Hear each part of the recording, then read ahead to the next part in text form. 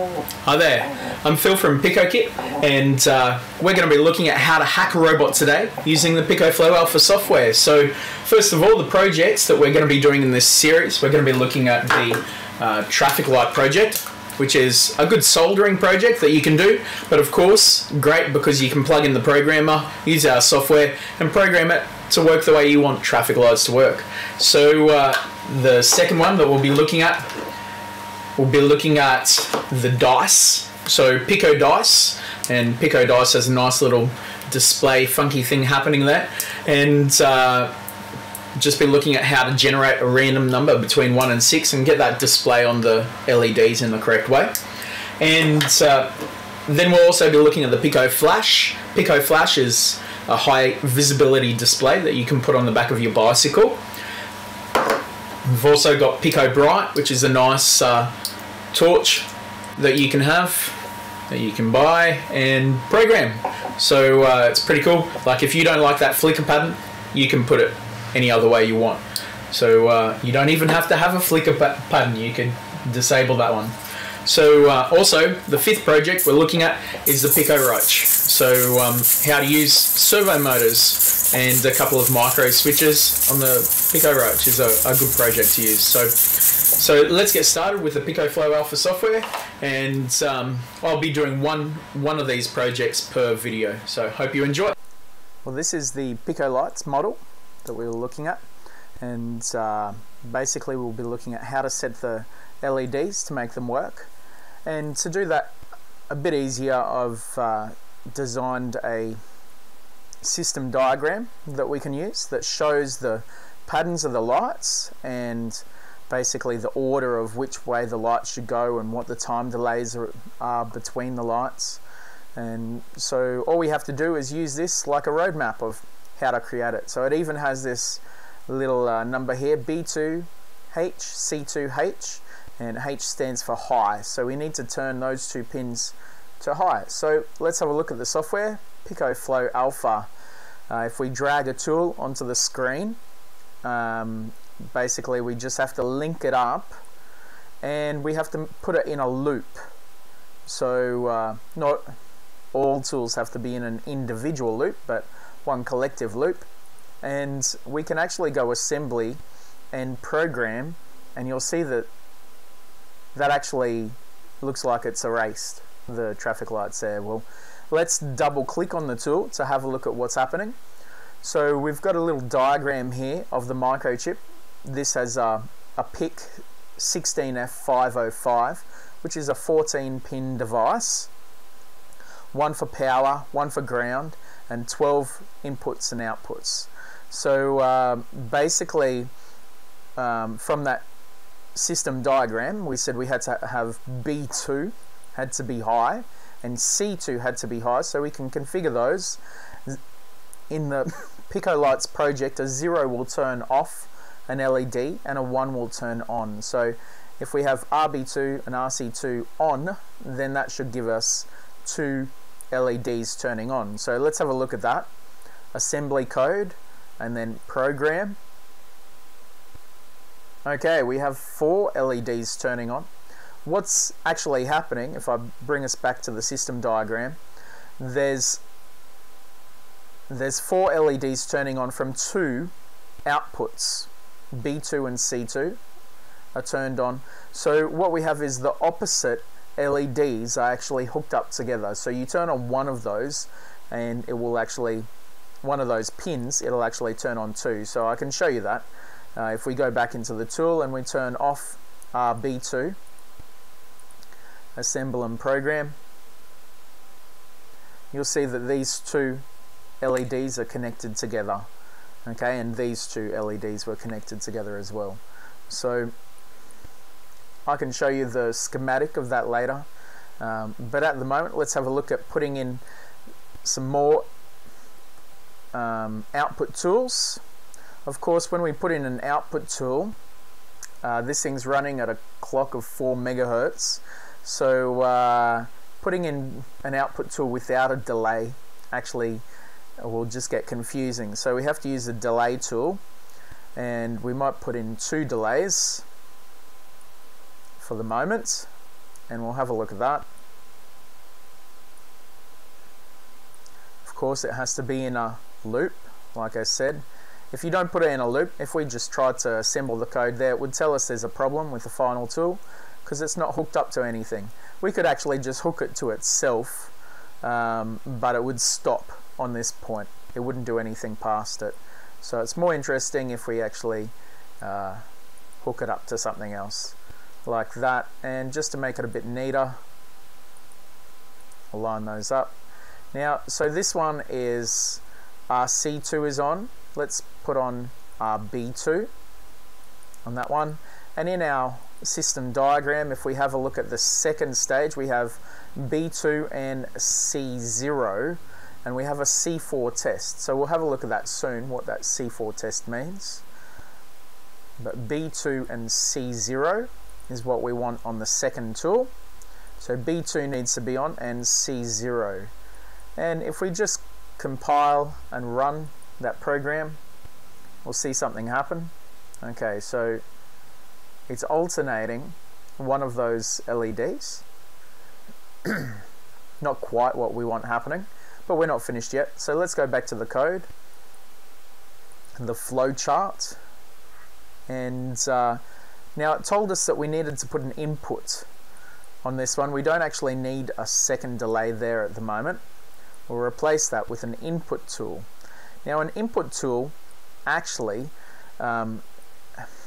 is like a decision. Once it knows whether the button's been pressed or not, if it's pressed, it will go in one direction. If it's not pressed, it will go in another. So the first direction, we say it's not pressed. We actually want it to go back and retest itself. So we'll make the top point there a false. So if the test is false, then it will go to the top and it will run itself again. So false we want on top, and true we're going to make that on the right. And also the pin that we were using, did it say RC4? I think maybe it was RC5. Let's have a look at that. And of course we can't run that again just yet. We'll move that around there, assemble and run, and we'll see what happens. Okay, now it's stopping on there, and if we press the buttons, nothing's actually going to happen. Okay, that's because we need to go into the start tool, this little traffic light symbol, inputs and outputs, and we need to make RC5 and RC4 to a 1, which means they're input. So, and we'll just check. Okay, so RC4 is going to be an input, and down here RC5 is going to be an input. So we're using at the moment RC5, and I think that's what it said, didn't it? No, RC4, let's change that. And assemble and program.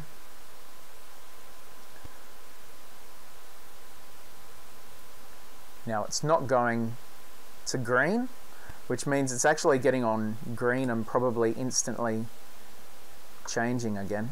Let's just press one of these buttons. Okay, so it's the opposite of what we want. So if we go back to that input tool, we've got this set correctly, but we can change to make it a clear test instead of a set test. That basically just alternates the way the switch is working.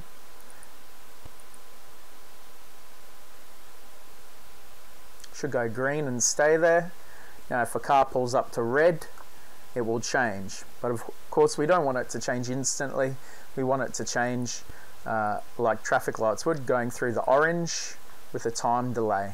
So we'll put in a time delay to give us more space. We'll minimize that area up there, time delay, and then we're going to have a traffic light change, and we want this to go to orange. So get that back up. So for an orange, we want it on B2 and C1. So B2 C1 should give us that traffic light change, and we can also put in another delay. And then for the moment we'll finish it off, and that will go back to red. So we'll just arrange those a little bit nicer. Assembly code, program. So it goes red, time delay down to green, car comes on red, time delay orange, time delay back to red again, and then it's going time delay to green. So we've done a complete loop there, and that pretty much gives us what we want for half of the cycle. So we have to replicate the cycle, but we'll do it in the opposite direction. So basically anything I have up here, I want down here, and I'm just going to reverse the cycle back this way. So delay, output, input, delay, output, delay, and we'll link all of those up and configure them.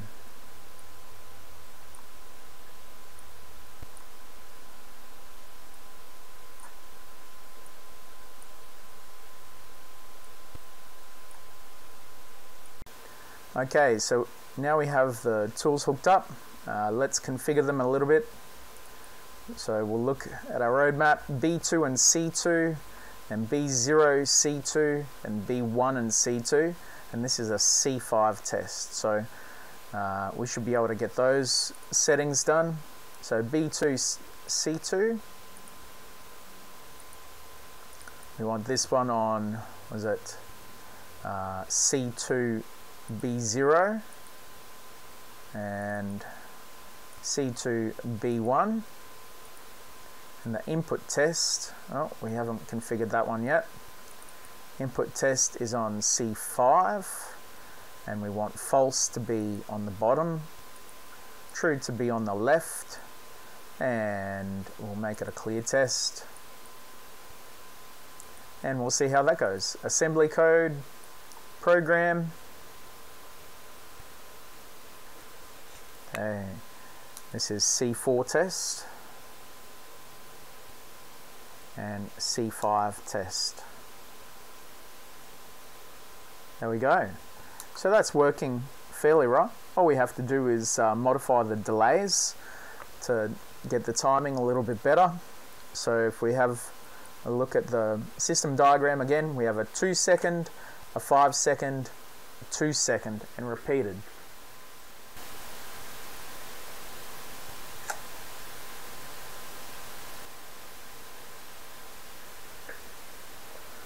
So let's put that in. On the delay, we want a 2 second, a 5 second, and a 2 second. Oh, and the same thing.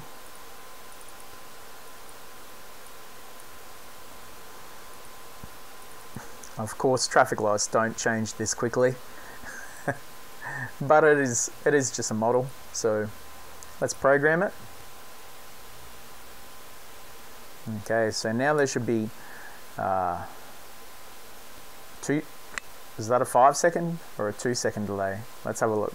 Okay, so that's its stop position. We'll press the button.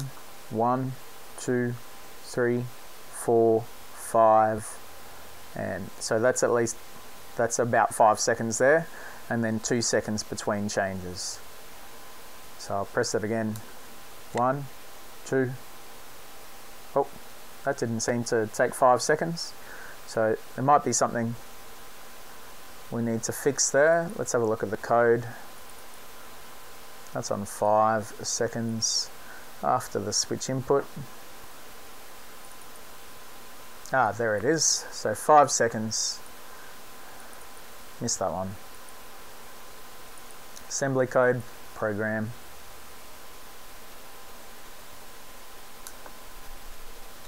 Oh, okay, now we press it. 1, 2, 3, 4, 5. There it goes. So there you have it. That's programming with PicoFlow Alpha and hack a robot today. Go to picokit.com, purchase some products, or check out the Pozible link below and help us fund. We need $10,000 to develop a whole lot more tools, make the software refined and more programmable, so that you guys can really enjoy programming with PicoKit products and designing your own products so you can hack them as well. So thanks heaps for watching and have a great day. See ya.